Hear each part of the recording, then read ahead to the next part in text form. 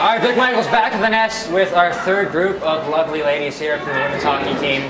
Can each one of you just look into that lovely camera there and tell the viewers who you are tonight?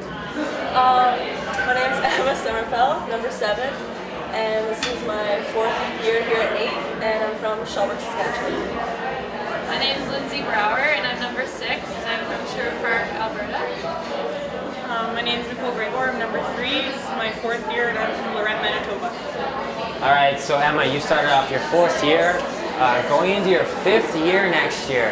How does it feel? I'm not saying you're old, but 5th year, that's a lot of time you play in college hockey. I feel pretty old. So what can we look forward to from you next season? Of course, you had a strong season this year, winning gold. How can we top that next season? I'm just gonna try and be better than I was this year. If I keep improving, then that's all I can ask for. So try and get the gold medal. So obviously, winning gold this year feels pretty good, ladies. How can you two describe this whole experience here at NAIT this season?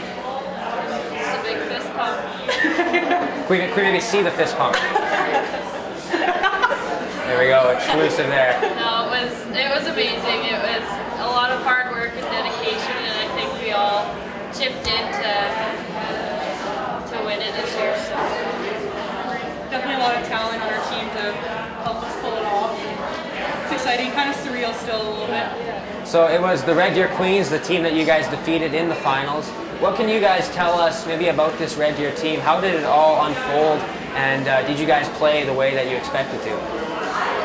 I think we really prepared ourselves to play them. We did a lot of video, and we actually went and watched them play Grant McEwen, so I think we really got a gist of what their systems were like and what key players they had, and then Deanna kind of coached us to shut them down that way. Sounds pretty cool. What can you guys tell us about your goaltender situation? Of course, Jill Dyershot, brilliant all season long. Emma Cooley, very competent backup as well. What are your guys' thoughts on these two ladies as far as representing you guys in between the crease? I think we have pretty good goaltending. I know next year we have Lauren, and she's pretty good, so I know we have pretty solid goaltenders. I think it's good, they're kind of all on the same level, so they push each other to compete and be better, and whoever's best is starting, So, of course, I'm sure there's been some memories created throughout this whole experience. Of course, I'm sure a bus ride to St. a lot can happen from here to St. Any special stories you guys can maybe share with us that are appropriate for NAIT athletics? Honestly, I don't have any appropriate. Maybe something. We always sit by each other on the bus, and we always just have some kind of good laugh on the way down. I don't know, just random.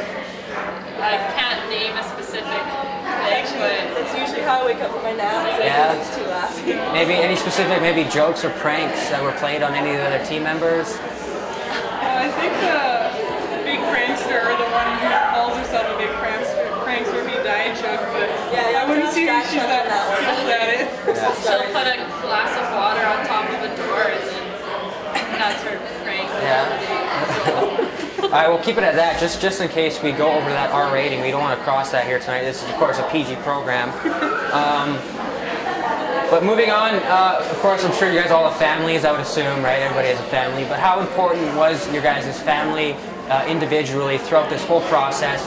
Of course, they come into the game, supporting you guys, I guess, not only this year, but I guess throughout your whole careers, driving you to practice, stuff like that. How important is your guys' family? Very important. Yeah, it's definitely huge, you know. We wouldn't be here if it weren't for them helping you and paying for all that hockey. It's definitely not cheap, and driving you around and everything. And being from Manitoba, they came out to almost every weekend, just took the train out here to watch. Having that crowd behind you, knowing you have that support definitely helps a lot during a long school year and a long season for sure. All right, guys, this has been an interesting few minutes. Just one last thing. Can I get you guys to look into that camera? And as if you're talking to all the teams you're going to be playing next season, what do the Natives players, what message do you guys have for all those rivals out there? Get her done. Yeah. Crush them. Perfect, guys. Thanks a lot. Vic Michael's Group 4 coming up quick.